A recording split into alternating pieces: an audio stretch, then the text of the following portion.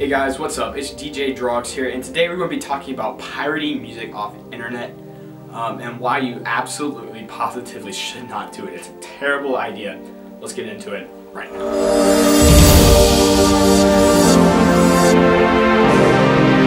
Pirating music off the internet. First of all, it's a criminal offense. You can get in huge trouble, sued, fined, thrown in jail, whatever. It's a huge problem because you can go download stuff off sites, and here's some reasons especially why you shouldn't do it. One, the artists which put in the work to do it, especially small artists which are just starting out. If you pirate their songs, they don't get the money that comes from producing them, and for some songs it can take months, even years to produce it and make it sound just the right way.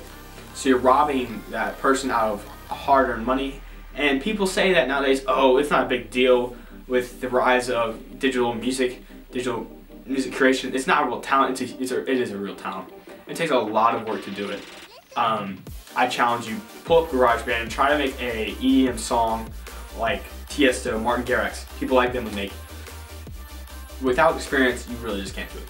Another reason why you should not pirate music off the internet is those sites which you can get it off of are a lot of times extremely shady. You can get viruses, malware, that sort of thing. It's just not a good idea.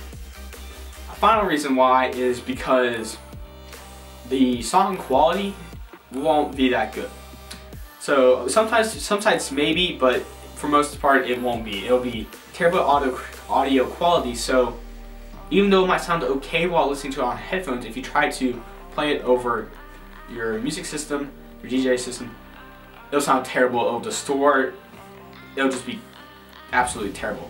Plus, for a lot of those sites, you don't get a lot of the artist information, BPM, track time, album, that sort of thing. Album, cover art, you won't get that stuff. Also, with the YouTube to MP3 converters and that sort of a thing, don't use those either.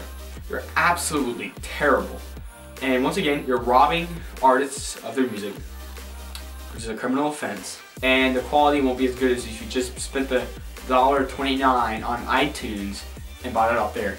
Or it's going to be an extremely high quality file. I mean, I don't see why people do it. It's just a terrible idea in general. There's no reason to.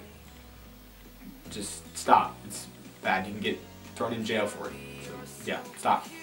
That's it for me. Like, subscribe, practice, enjoy. DJ DrawgZ. Over.